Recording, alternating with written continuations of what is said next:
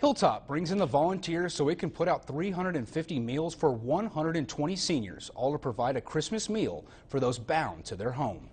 80 volunteers made a stop at Hilltop to either make a meal to a homebound senior or help in the preparation. Efficiency was at the max, with everyone playing a part to get the food together.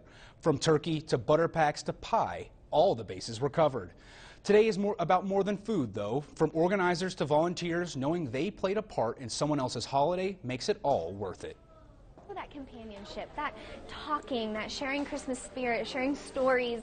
Some seniors just want to accept the meal, say thank you, and move on, and some want to sit down and tell you their whole life story, and it is great. We appreciate all the different ranges. If you just think about people who won't have good meals on Christmas and Christmas Eve, it feels good to help them.